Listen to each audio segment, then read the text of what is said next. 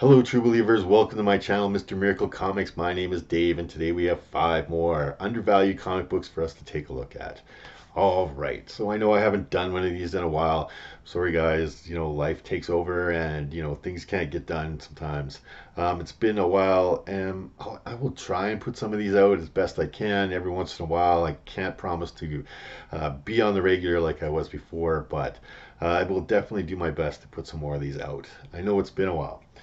So since it's been a while, I'm sure that you're very interested in what I've got to speculate on today. And there's been a lot of rumors and a lot of talk lately about these guys. Dun, dun, the Thunderbolts. Right now, I'm not specking on this comic. This is a comic book that we spec'd on this channel quite a few years ago, back when it was a $20 book. $25 is what I think I paid for this guy. It's definitely seen a significant rise in price since then.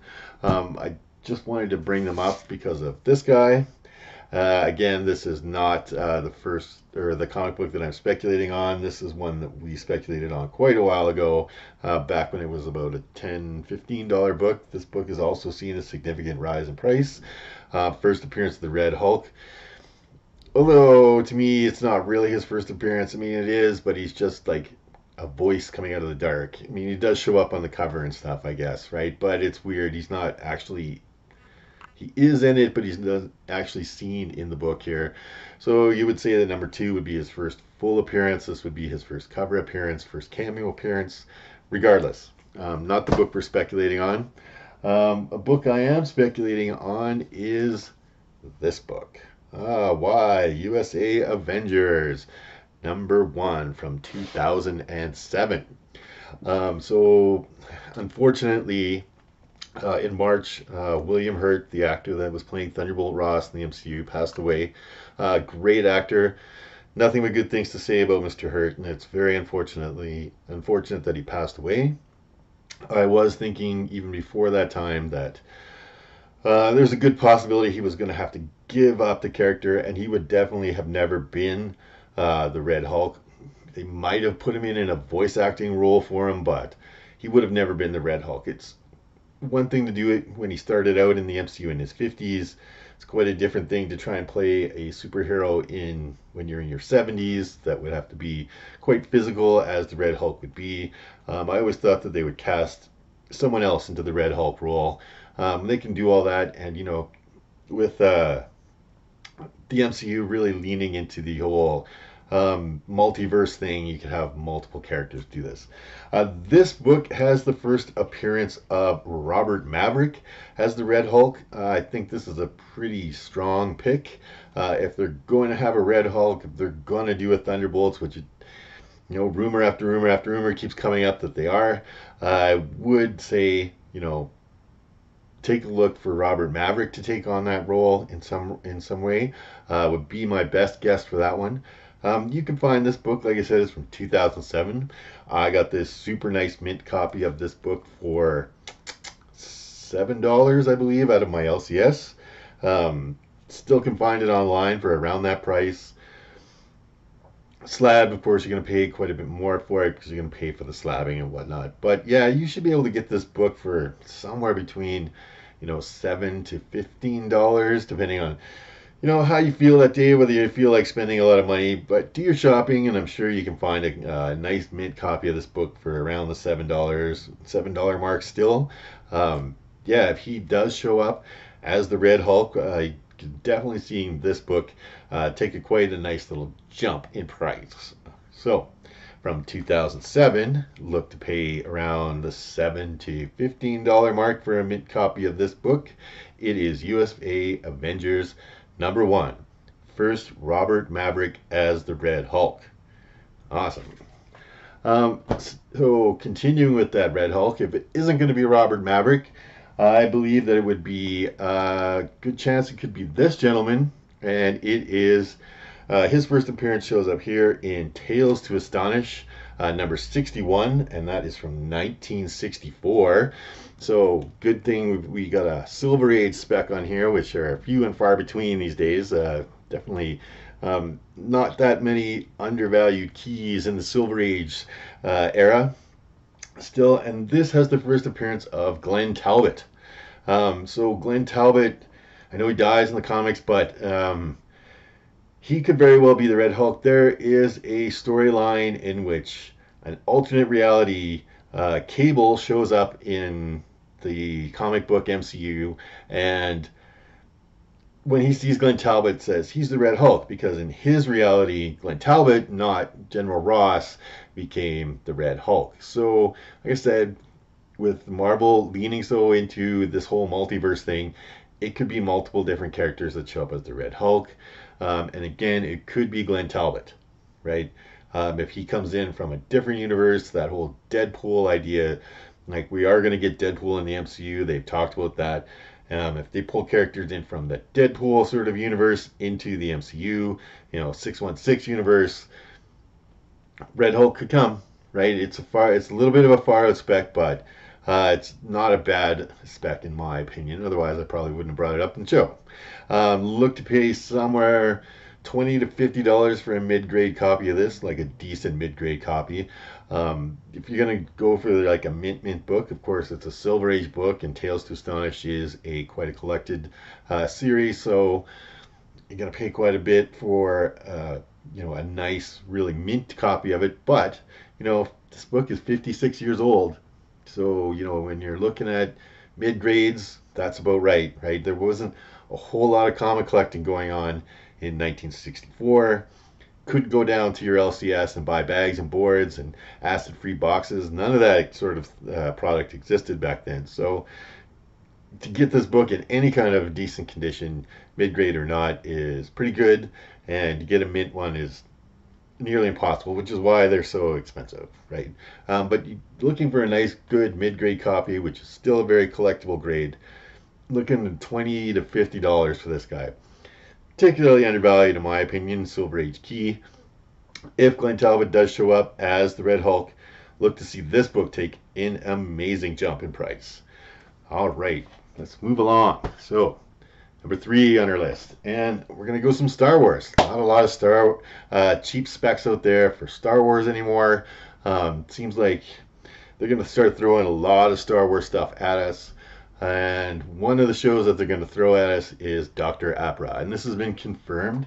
So I'm going to take a character from that, in my opinion, has a good probability of showing up in Dr. Aphra, and they show up here in Darth Vader number 5. That's from the first series, Volume 1.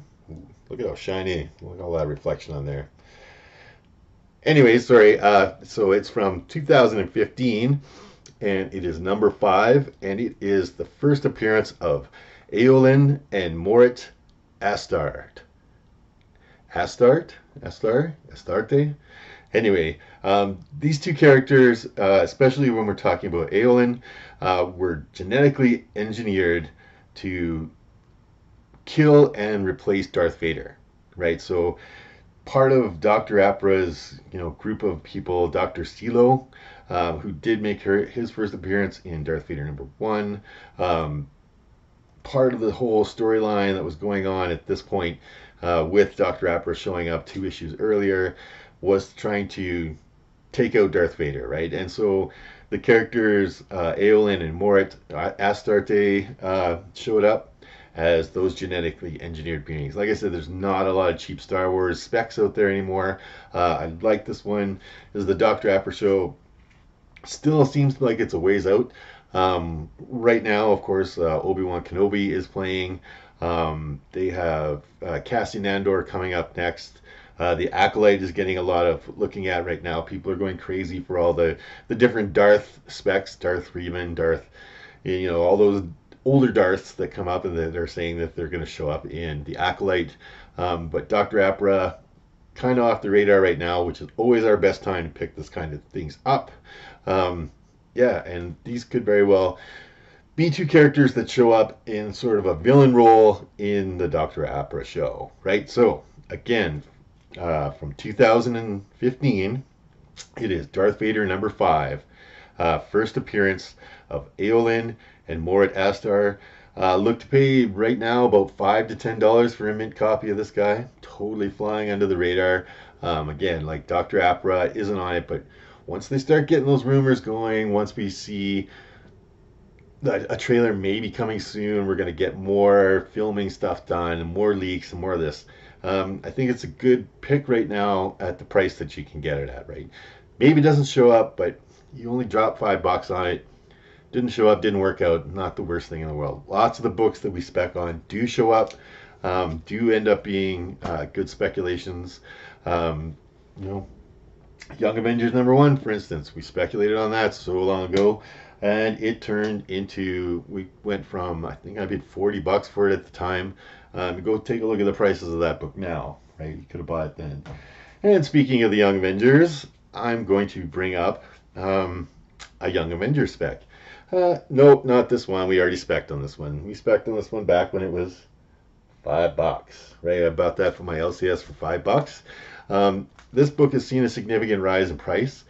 However, I would pick Young Avengers #5 from that series.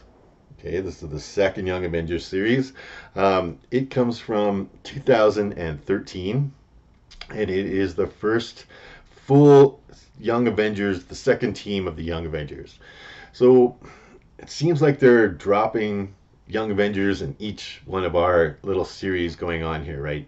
So far, we've seen Kate Bishop, we've seen Kid Loki, we've seen America Chavez now, right? We've seen Wiccan show up again in the Doctor Strange movies. So there's only 2 missing from this team, and that's Norvar and Hulking, right? So it seems like this is the team as compared to this guy, right, which has a lot of the same characters, but a few that haven't shown up yet. So, it's going to be one of these 2 teams. Either they're going to be here, my Young Avengers #1, or here, my Young Avengers #5, which is their first full appearance. You can still find this book, man, $3, $5, super mint copy of it, $7, raw, of course, right?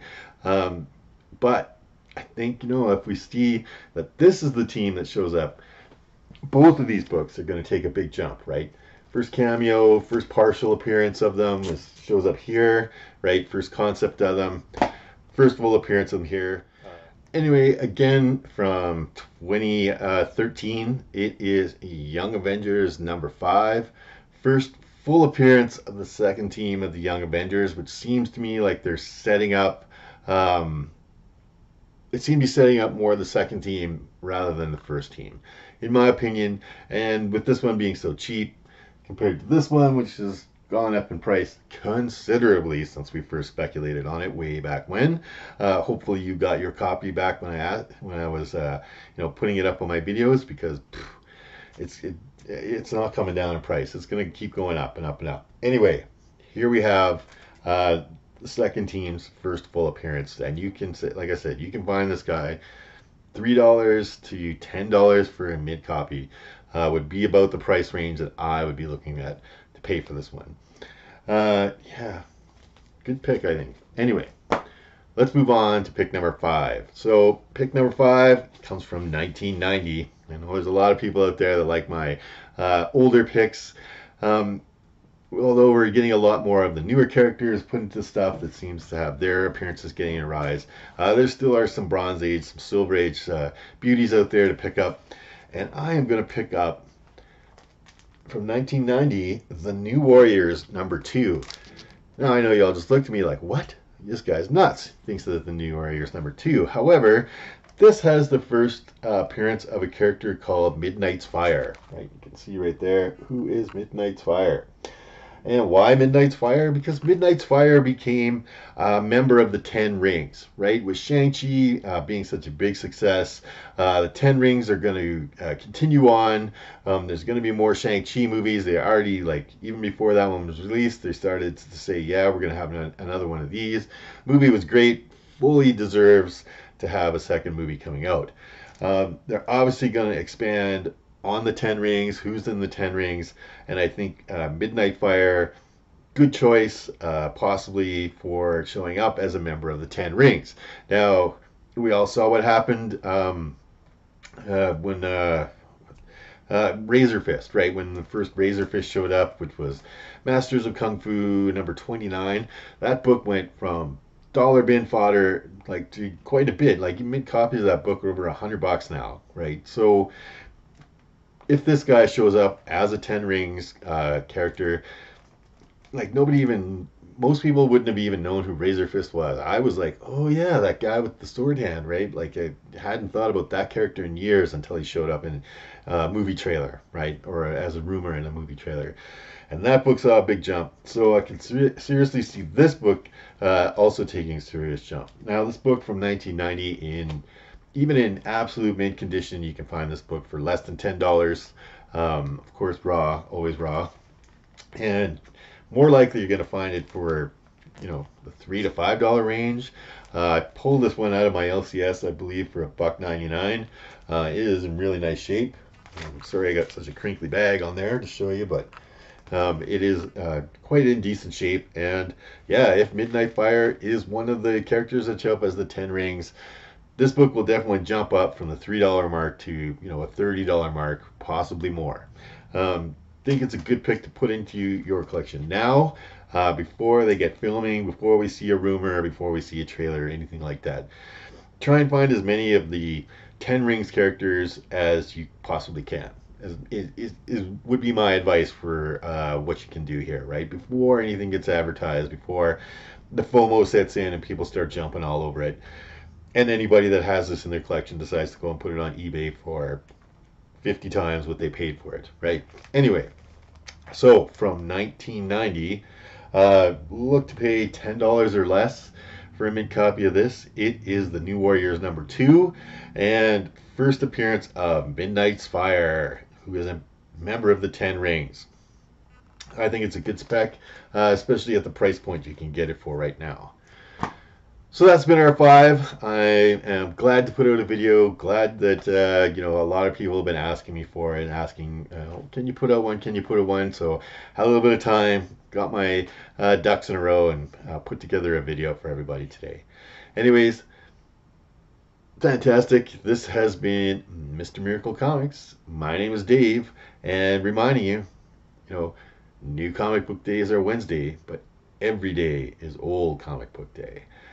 All right, we'll see you next video. This has been Mr. Miracle Comics. You guys have a good one.